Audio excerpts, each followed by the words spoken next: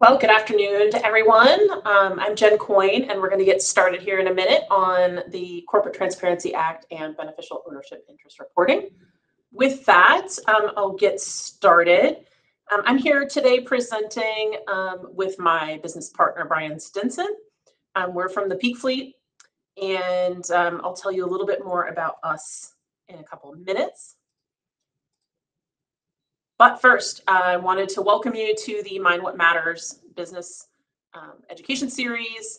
The series sponsors, really grateful to them, including On Point, Washington Labor and Industries Department, Pacific Source Health Plans, and Securitas. So thanks to them and to GBC for the support on this.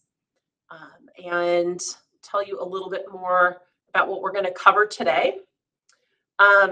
So there's new reporting requirements, and honestly, you will invest probably more time in this session today than it will take you to comply with this. But we felt like folks weren't getting enough information about it out there, enough awareness, and so we wanted to hold this seminar to answer any questions, to let you know what it is, why it matters, why it's necessary, and what you need to do. So we'll be going through that today. A little bit about me, about us. If you see Brian pop up on the screen as well as a presenter, I'm Jen Coyne. I'm the CEO and co-founder with Brian Stinson, my business partner of the Peak Fleet. We are an organizational development company. We focus on healthy cultures, leadership and team development, strategic planning, and we have a really strong values focus on the work that we do. We also happen to be the program directors for the GBC Business Pod. We provide consulting and run workshops and networking events and cohorts. This program is available to everyone in the community at no charge to the participants. If you know anyone, some of you may be a part of this already. If you aren't familiar and you would like any business assistance, this isn't just for brand new starting companies. We are addressing, all kinds of issues like increasing market share, improving operations, funding and financing, managing risk. And there is a link at the Chamber's website. You can see in the top banner, there's a spot for Business Pod, and there's a link, this link here, that you can go to sign up and set up an initial intro meeting with us. So please do take advantage of all of those resources as well. So to start, we have a polling question, and that is whether or not you had heard of beneficial ownership interest before you saw the advertisement for this seminar. Go to the polling tab and you have a chance to just answer yes or no. Just going to give me a feel for whether or not you had awareness of it.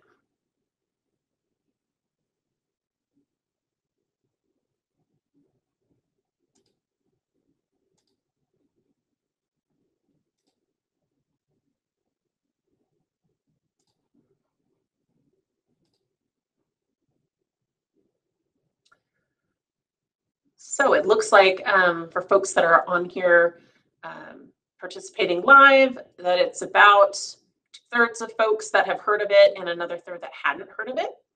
And so we're glad you're all here today. It gives me a feel for what kind of awareness is out there, because we are trying to help in making sure that people know about this reporting requirement.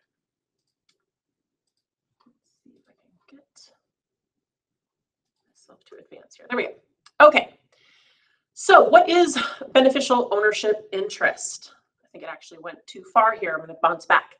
So in 2021, there was a new bill passed by Congress that enacted something called the Corporate Transparency Act. And the main goal of this is to prevent and combat money laundering, other strange or illicit finance schemes, and to sort of raise the visibility into who owns and has an interest in various entities to basically prevent this kind of money laundering schemes from happening. And so it is a pretty basic level of reporting that you have to do. This does not take you a lot of time, but it is legally required by many companies doing business in the United States.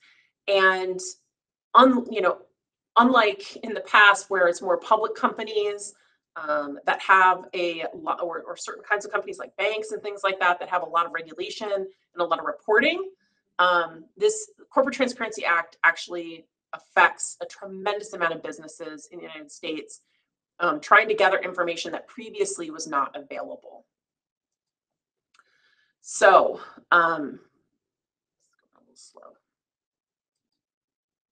So out of the Corporate Transparency Act is born beneficial ownership interest reporting, or BOI. So I'll talk about, you'll see BOI, BOIR. So effective at the beginning of this year, many different types of companies, and we're going to get into how do you know if this is required for you in a few minutes. But this BOI reporting that came about is reporting on basically who is got substantial control or ownership in different kinds of organizations. Something that I wanted to emphasize is that filing is simple. I've done it. If I can do it, you can do it. It's secured. It's also free of charge. And the reason why I emphasize that is because a lot of times when these kinds of reporting requirements come about, even with the Secretary of State, you might get third parties contacting you saying, we can help you do this, or go to this link and fill this out, and they will ask to charge money. The government is not charging you to do this. So make sure that whatever links you go to are directly to the Financial Crimes Enforcement Network links that I'm providing. The other good news about this is that it's not an annual requirement for you to file. So you file it once, and then you file it again if your information changes. So we'll talk a little bit about the circumstances that might happen, but things like ownership stakes changing, if you bring in a partner, if a partner leaves, things like that, then you'll need to update it. But otherwise, if nothing changes, you don't need to submit it again. There are about 32 million entities that are impacted by this. So this is one of the reasons why we're doing this, is to raise awareness for folks that many people are required to do this, and make sure that you have the support needed to get it done. Something else that people are probably concerned about is privacy and security. Unlike some of the information that you see at the Secretary of State level when you file about your company, this information will not be publicly available, but the Financial Crimes Enforcement Network is authorized to disclose the information under certain circumstances. If there are investigations that law enforcement are going about, with court approval, subpoenas, things like that. So basically, if you've got other authorities that are requesting the information, that could be provided. But as far as financial institutions, other regulators, the general public will not have access to this unless you give your specific consent. So the next question that we have as a polling question is, what type of business registration does your company have? I put the main ones that we are in contact with through the chamber: sole proprietorship, LLC, single or multiple owners. So it could be a partnership, it could be multiple partners, S Corp or C Corp, or if there's something else that we don't have here, please indicate that.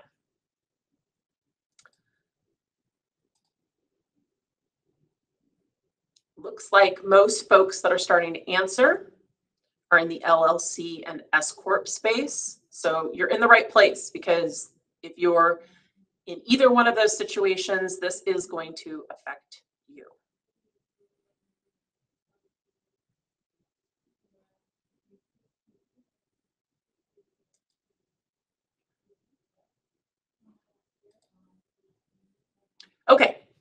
So based on that, thank you for your answers on that.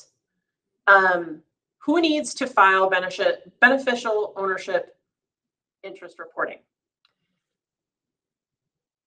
Corporations formed in the United States, including limited liability corporations, subsection S, so S corps as well, limited partnerships, and basically, if you're in the other space, any entity creating an organization where you're filing a document with the state.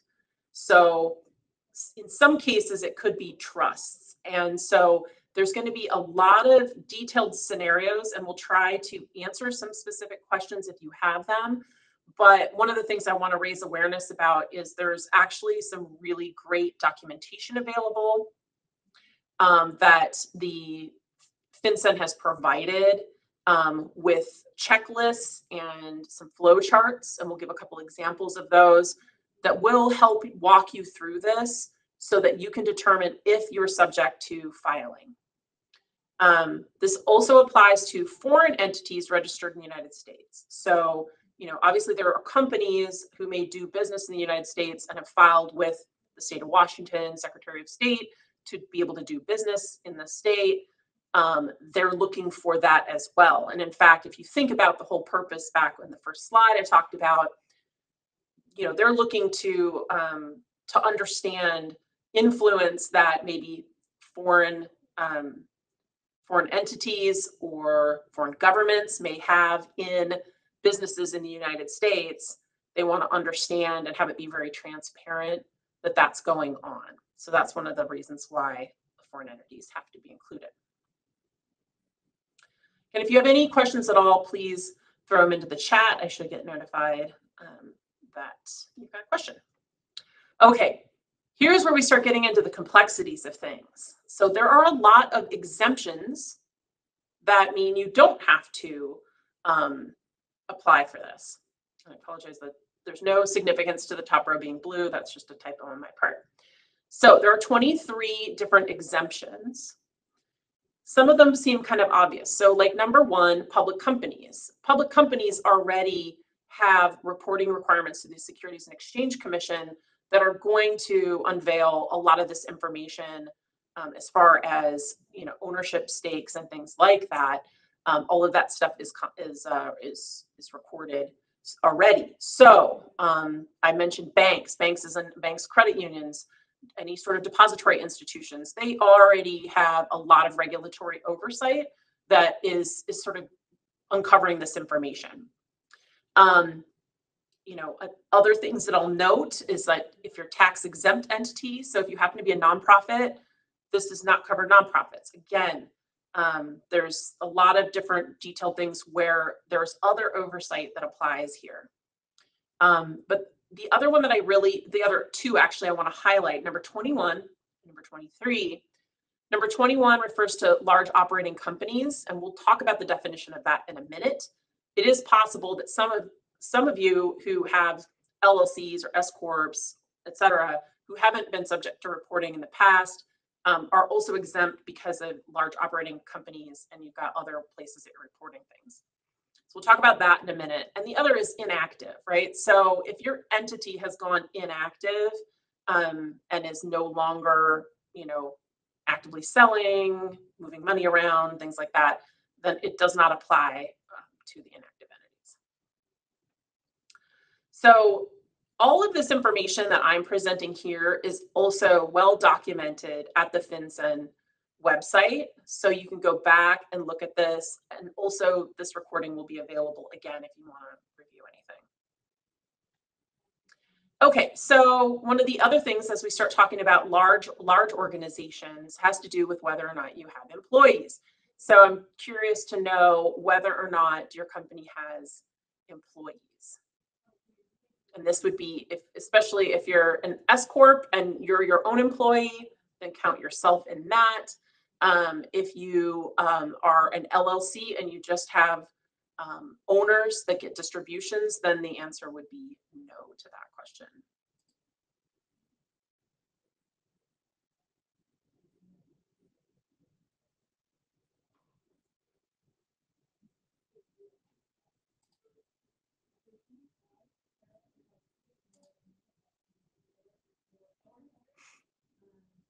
So it looks like from people answering that people do have employees, but you're kind of under the 20-person threshold or don't have employees.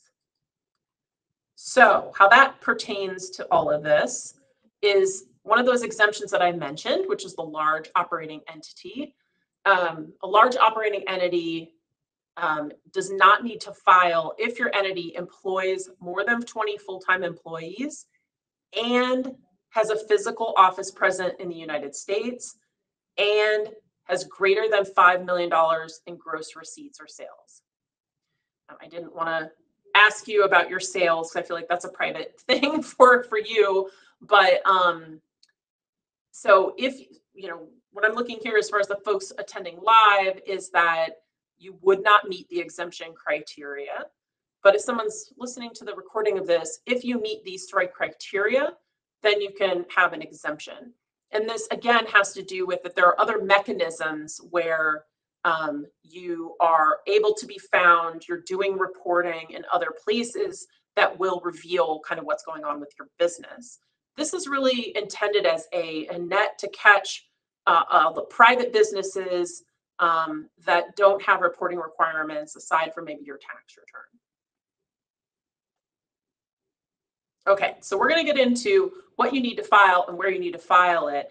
But the big reason why we're doing this now is because the due date is coming up soon for folks that have been in existence prior to 2024. So if your business has been in existence prior to January 1st, 2024, you have until the end of the year to do this filing. If you were formed during 2024, technically speaking, you have 90 days from formation to go ahead and fill this out with the state. So 90 days from when you formed with the state. So like you filed, let's say, with the Secretary of State in Washington, you have 90 days to go out to FinCEN and fill this out. If you've passed that, don't freak out. It's not a huge deal. But I would say, like, let's say you formed your company in March of this year and you haven't complied with this requirement yet, take some time this week. It should really only take you 15, 20 minutes to go comply with this and just get it done. Going forward, if you haven't created your entity yet, but you're planning to in 2025, 30 days within forming your company with your Secretary of State, you will need to fill this out. So they're giving us some buffer time to comply with the requirements here, but starting next year, it will just be 30 days. The other thing is, once you've filed, if you have any changes that happen that require you to update your beneficial ownership interest report, then you have 30 days to do that. After that change, you've become aware of that change. So change could be a company name or address. It could be change in the owners.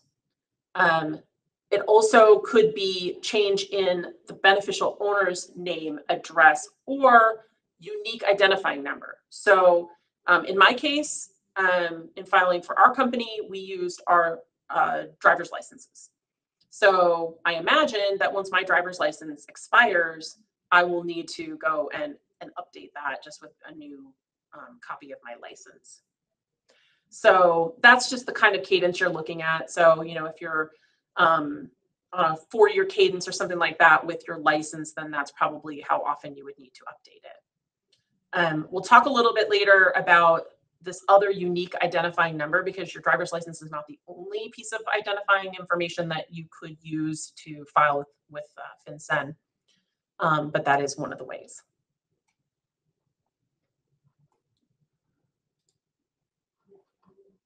Get my thing back here.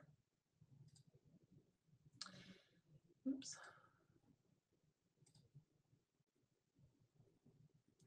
So I see Laura's got a question. I'll come back and look at that a little bit more detail in a minute. But I'll give you a chance. Maybe you want to take the opportunity to go out and pull, if you're on your computer looking at this, and have the ability to pull up this website.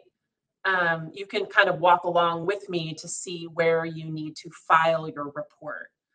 There's two ways that you can do that. There's an online system, which you don't need Adobe Acrobat Reader or anything like that. It's just a form.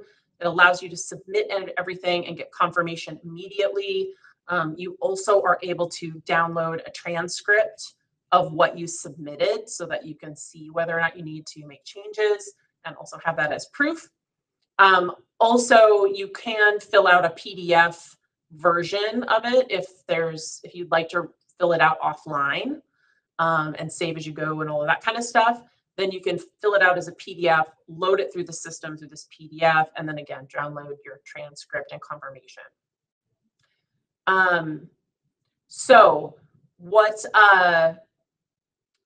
Laura, I believe, and again, I would suggest that you walk through the filing requirements just to confirm this, but because this is a national based thing, if you're an Oregon-based S Corp and you have a total of more than 20 employees in your company and your gross receipts are greater than the limits that have been set, you should not have to file this. I would err on the side of caution and just walk through the, your circumstances specifically. But this isn't like, oh, in this state, we only have this many people. In this state, we have more. It's sort of the totality of your company because it is a federal requirement, not a state requirement. They are just saying if you have, so this would be true with Oregon too. If you are filed with the Secretary of State in Oregon, same thing would apply. In the case of the Peak Fleet, we actually are an Arizona registered business. So all of the stuff that we're talking about would be for Arizona, but we still have to comply because of the size of our business and the type of business it is. So hopefully that helped to answer, and Hadley's put the link there in the chat of where to file so you can look along with it as well.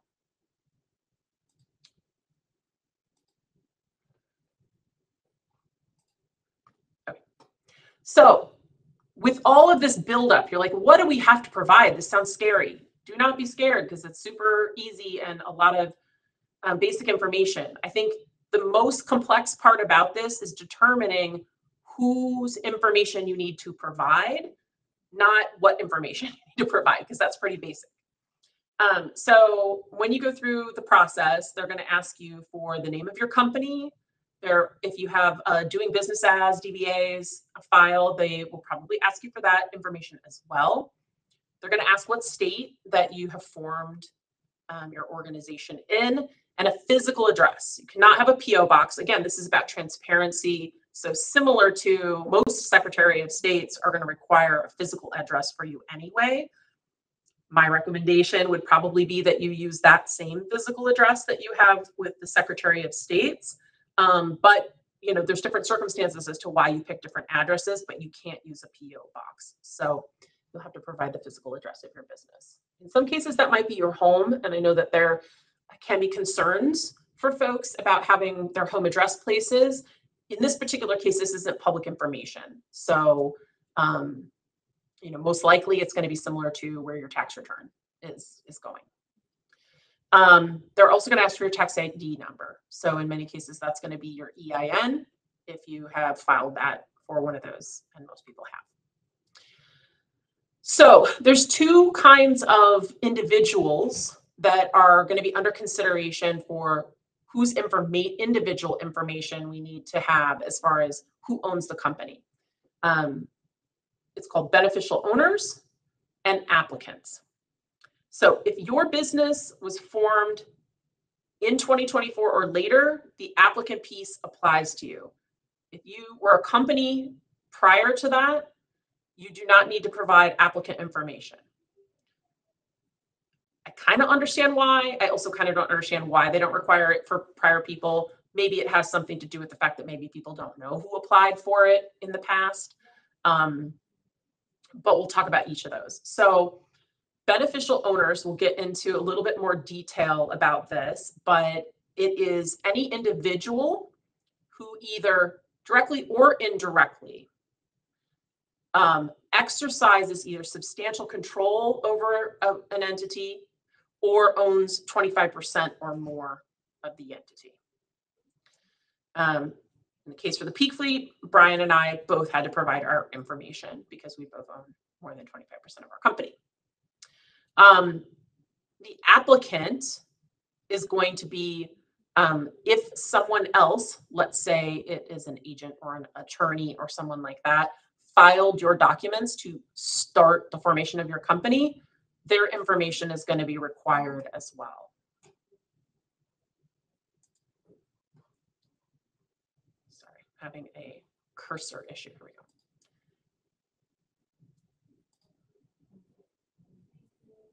So, who are beneficial owners? Let's get into some details about that.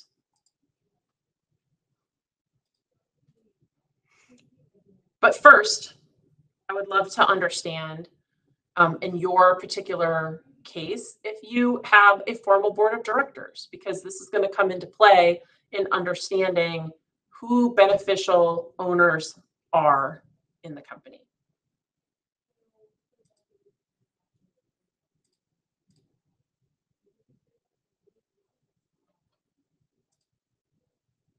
So from what I see, most people are saying that no, you don't have a formal board. So I won't get into a lot of details about that, but why it's relevant. Okay, so there's two ways that you can become a beneficial owner. The first way is around exercising substantial control over the organization. So the types of people that would exercise substantial control can include board members, which is why I asked the question, right? Because those might be people you wouldn't think of necessarily as exercising substantial control or being a beneficial owner of an organization. But in this case, they want to understand if there are people that are exercising influence over the decisions, what money is being spent, where money is coming from in the organization, who has knowledge of what is going on in the company. So board representation, ownership, right? So actual monetary benefit and ownership over the organization, or voting power, right? So if you're a C Corp and you're issuing stock that has voting power that goes along with it, that is a direct way of being a beneficial owner, exercising substantial control. Senior officers, right? So we've seen over the years with Sarbanes-Oxley and different types of legislation being put in place that there's increasing accountability to senior leaders and organizations, to be held accountable for what's going on in the companies. And so this is no exception to that. There's indirect ways that you could become a beneficial owner and exercise substantial control. So it could be that there are intermediate entities that own a company, and through that you own more than 25% of a company, then that would be the case as well. Or if you're acting through someone else, you have an agent voting for you or something like that, that could be considered substantial control as well. So 25% or more ownership interest is the other criteria for becoming a beneficial owner. So very direct, again, if you have sole or joint ownership of an undivided interest in the company, that is a way that you're going to, and it's over 25%, you're a beneficial owner. You benefit directly from that company. Again, through other individuals as agents, if you are still owning and controlling an intermediary that then gets you to over 25% ownership of the company, then that would be the case as well. And there's a lot of scenarios, like this is, again, really basic information. If you are a sole owner of an LLC, you're 100% owner of it, it's going to be you're the one that's going to be the beneficial owner. You just need to provide that information. If you have, the kind of situation where you don't meet the exemptions, but you've got employees, you've got multiple owners, maybe you've got pass-through entities, things like that. It can get more complicated, and you'll really want to step through it to find out who needs to be on this report. So polling question here is, how many owners or shareholders do you have in your company? Is it a sole proprietor? Is there 2 people? Is there more than 3? Just curious to know kind of where folks land and whether we need to dig into some of the complexities. Oops.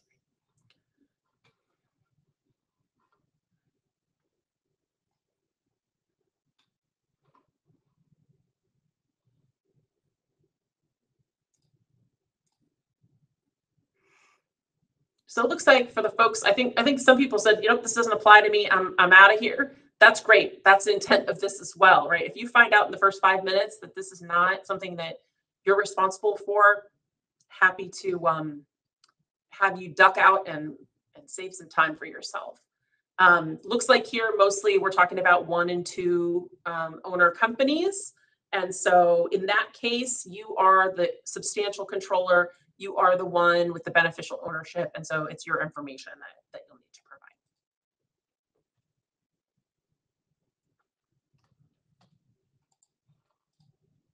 provide. Okay. So I'm not going to belabor this. We'll talk a little bit about the one at the bottom here, because we're really talking about S Corps or LLCs where there's probably not a lot of folks. So kind of this one on the right and the one on the bottom, right? So you're basically, this is a simple division, right? You should probably know how much of it you own. If your interest divided by the total capital in your company exceeds 25%, or that voting power because of that exceeds 25%, then you should be including those individuals in your report. These computations are clipped almost directly from the documentation that FinCEN has. And so again, you can go through their little guide and it can help you compute some of it. So here's just an example to understand the complexities you can get into. And there's one special thing here, because some folks do have employees I wanted to mention. So let's say we're talking about a corporation here. They're issuing stock and it's owned by 3 individuals, 50, 40, and 10. So you can see in the triangle here, the person that owns 10% of the stock does not need to be identified as on the BOIR. The individuals A and B here that own 50 and 40% respectively do. Now, the other wrinkle is that here's somebody up here in this green dot up here who is exercising substantial control without having ownership of the company. So if you hire a president or an executive that exercises a lot of control over the decision making, you may need to include them as a beneficial owner because they exert substantial control, even though they don't own anything in the company. Here's the LLC, similar situation, right? Here's a partnership, 50-50, and you've got 2 people managing the company, one who's individual A, who is also owns membership in that LLC. Here's somebody out here who doesn't have an ownership stake, but again, they're a manager, they're a senior executive, they're exercising control. That person needs to be included as well. Okay, here's some exceptions to if you have to respond to the reporting requirements, but these circumstances are true. These people do not need to be included. So minors, tax advisors, CPAs, most cases attorneys or other intermediaries don't need to be included on the report. So your company still has to file, but those people don't have to be named, okay? So there may be circumstances where a minor child, for some reason, has an ownership stake in a company. That's a different circumstance. So employees that exert substantial control in a company, let's say it's a corporate controller or something, but if they're not a senior officer named in the company, also, then they would be exempt from having to be on the report. Someone who is eventually going to inherit. So like if you're someone that has a sole owner LLC and you have a child that will eventually inherit the stake in the business, but that has not happened yet, they do not need to be included. And then also if you have banks that have an interest, sort of liens or something to do with loans that need to be repaid, then they do not need to be included if that is the only interest that they have.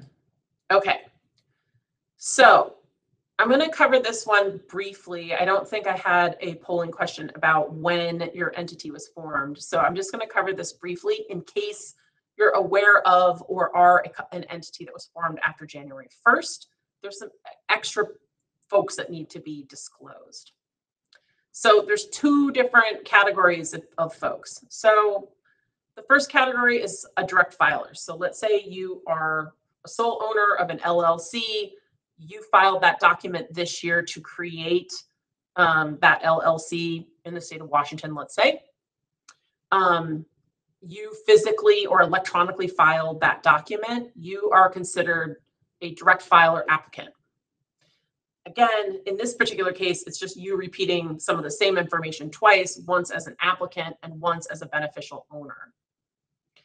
The second category, though, is like if you had an attorney file it on your behalf, then you need to put not only yourself in that report, but also the attorney, right? This comes back to if they're sort of like trying to trace out what's going on with this company and they're looking to investigate something that looks wild to them, that they have points of contact and they know who is responsible for creating these entities. In no case will there be more than two applicants. It's going to be, the director who's directed and controlling it, and then who's filing on your behalf. That would be the max. Again, for most of us, that isn't going to apply, but it is going to apply for folks that are creating companies this year and moving forward. So in here, we've got a couple of examples. I sort of have mentioned this already. We'll just go through example 2, because I think that's the more complex one. If individual A is creating the company, and then they direct someone else, individual B, to file them, individual B directly files the documents that create the company, then both A and B are applicants. In the other scenario, you're doing all of the filing and you're the owner, then you only have that one. Okay, so now again, let's reveal what information must be disclosed. It's actually not a lot. So for both applicants and beneficial owners, what you have to provide is your name, your date of birth, your physical address, and a government ID. It could be passport, it could be driver's license. You have to take a picture of it and upload that. You also do have the option, if you would rather not provide your government ID, you can apply to get what's called a FinCEN ID number. And then you can use that as a proxy instead of your government issued ID. And there's an additional process for that. Maybe you don't have these kinds of IDs, or you don't feel comfortable having that information, then you might want to go through those extra steps. But for most of us, we'll just take a copy of our driver's license.